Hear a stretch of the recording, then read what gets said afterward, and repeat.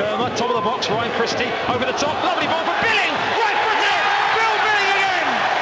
Second game in a row, a teasing ball from Christie into his path, and Bill Billing with his inferior right foot once again finds the bottom corner of the net. 16 gone, Bournemouth after a huge let-off at the other end, they're one up on Luton. Well, he keeps finding the net, doesn't he? What a great run that was, broke the offside trap, hard and low into the corner. Christie's gone across to take it again. They take it short. The Cherries see a 2-on-1 opportunity. And now Anthony back to the top of the box. Jordan Zamora.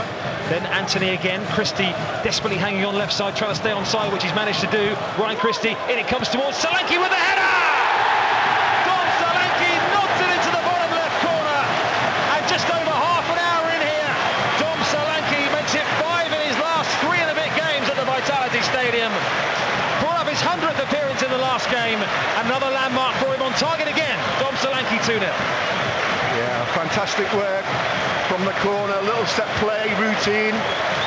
Nice little clip to the far post. Punches the ball down. Goalkeeper's got no chance, right in the corner.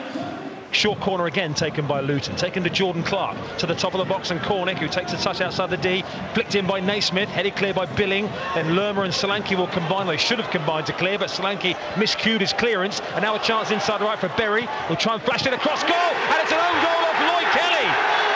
And Bournemouth really have only got themselves to blame there, a miscued clearance, and Luton take advantage. Mark Travers is hurt in the build-up, but as it flashed across the 6-yard box, it looked like the last touch came off Lloyd Kelly, and Luton have got the goal they've been threatening with 26 minutes remaining. Cherries 2, Luton 1.